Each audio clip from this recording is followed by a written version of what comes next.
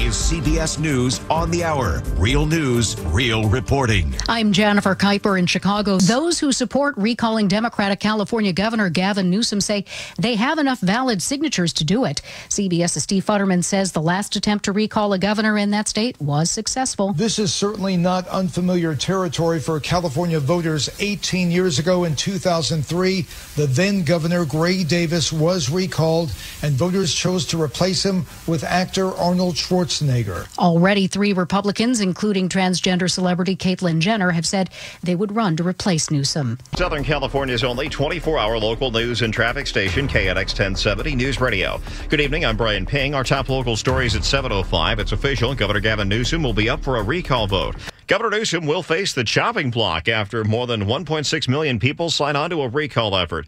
California is getting another recall election 18 years after Arnold Schwarzenegger became governor in a similar recall. It's likely to happen in the fall when voters will decide on the future of Governor Newsom.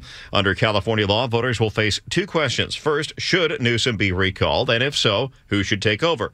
Among those who say they will run to replace Newsom, an Olympic decathlon gold medalist and reality TV personality Caitlyn Jenner, and former San Diego Mayor Kevin Faulconer. Notably, no Democrats other than Newsom have come forward to challenge the governor.